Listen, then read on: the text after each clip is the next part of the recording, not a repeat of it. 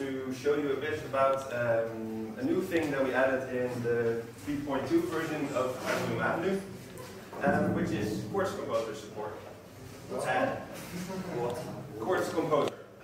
And QuartComposer is awesome.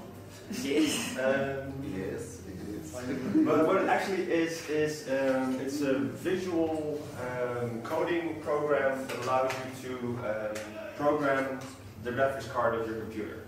If you're familiar with stuff like Max MSP or Pure Data or VVV, QuartComposer is the free Macintosh version of that. So if you have Mac, you can have QuartComposer. That's the cool thing. The downside is if you don't have the Mac, you can't work it. So, but what is the bad thing? So I'll show you what QuartComposer is. And what you can do with it. It's a bit of a small interface, but we can work it out. The way it works is you don't need to write any lines of code or do difficult stuff or learn stuff. Basically, out of all these patches that are pre-programmed, you can create the output of whatever you want to do. Now there's a whole lot of patches, and of course you can add plugins and downloads and all that stuff, but what you can do is you can put in a clear patch to make a nice black background, and then you can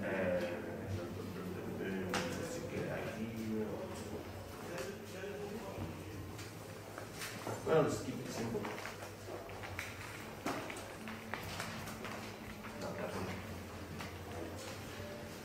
And create a sprite, which is in this case just a simple square.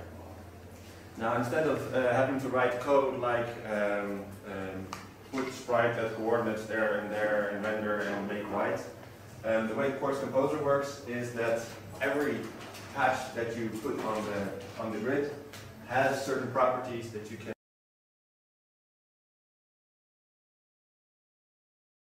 do it audio active very quickly. Exactly. Besides filling with these knobs, because that's really not what you want to do, you can use certain other patches to control this patch again. And so, for instance, I can create 0 to 1 in a sine wave backwards and forwards. And I can connect the output of that to, for instance, the X position of the sprite, which will make the sprite move from 0 to 1 backwards and forwards. Now this has its own parameters again, so I can make it go really quickly or really slowly, whatever I feel like at the moment.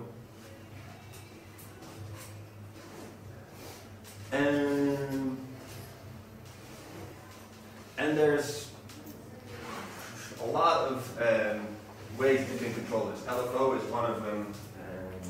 I'm particularly fond of the random one, because that also always gives weird things. Random just rams out random positions, because it's all random, that's what it does. And you can do stuff with the mouse if you're so inclined. So create a mouse element.